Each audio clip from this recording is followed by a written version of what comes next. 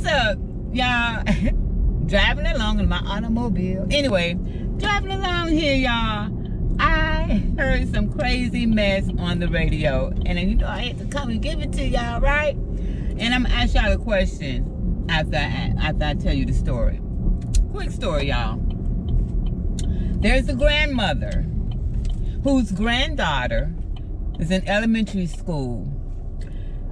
She was strapped for cash. She needed a little cash, right?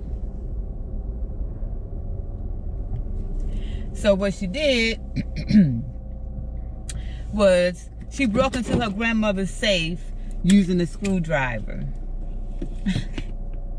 That ain't the bad part, y'all. She broke into her grandmother's safe using a screwdriver and got out $13,000. You heard me. 13K. 13 smackaroos, baby. 13K. She got out the safe. What did she do with it? Guess what she did with it, y'all?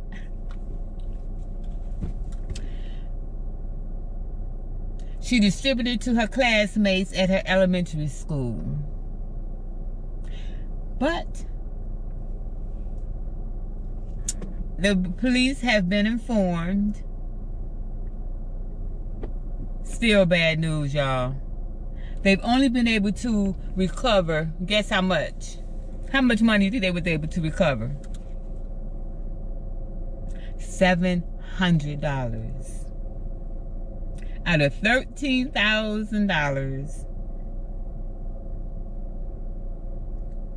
they were only able to recoup $700. What would you do if your granddaughter, broke into your safe and took out $13,000, which was all the money that you had? $13,000 distributed to her friends, and the police was only able to recover $700. What would you do? Y'all remember that show? What would you do? I'll wait. Oh, what would I do? I had to put a little disclaimer out there and say that my mother will come out, my grandmother. Because those were some Annie Oakleys and Della Reeses, okay, of the family. And what I'm going to put this disclaimer out and say, my pre-Christian days in younger years, when I really didn't, you know, didn't have the tools that I had to deal with adversity, yeah. I would tear it up every time I see her. Every time I see her, I'll wake her up. I don't care. Every time she's in my presence, I would tear her up. So it would be wise for them. It would be wise for her parents, for her to not see me again until she is an adult. Y'all, that's a... If you have never had anyone steal from you, you wouldn't understand. But if you are a single parent and you were burglarized, your home was burglarized, or your car was burglarized, you know, and it's just you and your child on one income, and someone steals from you, it doesn't matter how small. It's like, it felt, I went through that experience, and it felt like, why don't you just come on and just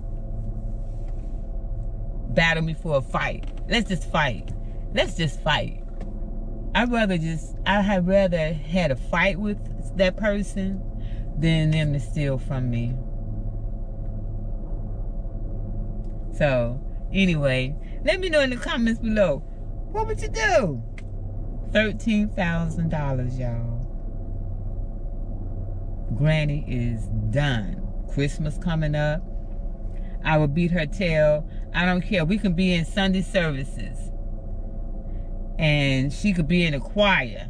If I happen to look up and we make eye contact, I'm tearing it up in the choir. I'm tearing it up in the church house. I'm tearing it up in the grocery store. I'm tearing it up at school. I'm tearing it up coming from school. I'm tearing it up. I mean, I'm just gonna tear it. I'm gonna tear it down, tear it up, tear it sideways until I feel better. And usually, that could be a long time for something like that. But on a serious note, my knowing how to handle things now, and knowing that I'd rather have my health than material things, and also knowing that things happen for a reason, and the mentality of that person, that child, keyword child, other keyword family. But, you know, even the, what needs to get done, what needs to happen is to get to the root of why, on a serious note, as to why this baby felt the need to go and distribute money. That's for acceptance. So we need to figure out what's going on with baby first, you know. And also nowadays, what I would do would be to, like I say, check on the child mental state first, and you know, we'll take care of that. Those things could be replaced. You know, knowing things like I know now, knowing how this life works, you know, I would definitely, that's something I had to definitely sit down and pray about. Pray, and probably fast too. But I would have to really seriously pray about that and seek guidance on that, because that was something that I would not be able to handle by myself, because for one, it's a betrayal of trust. And yeah, so that's what I would do now, knowing the things in life that I know now. But my pre-Christian days, baby, it's like that devil and that angel. Them pre-Christian days would have been like, oh, no. Oh, this gonna get handled. But y'all tell me what y'all think in the comments. Thanks for watching. I appreciate you. I appreciate you all for watching. And if you're new to my channel, make sure that you go ahead and subscribe. It's free. It doesn't cost anything. It doesn't cost anything. It's free. Come on, help me get to those 1,000 subscribers. I really appreciate it, y'all. And y'all have a blessed day.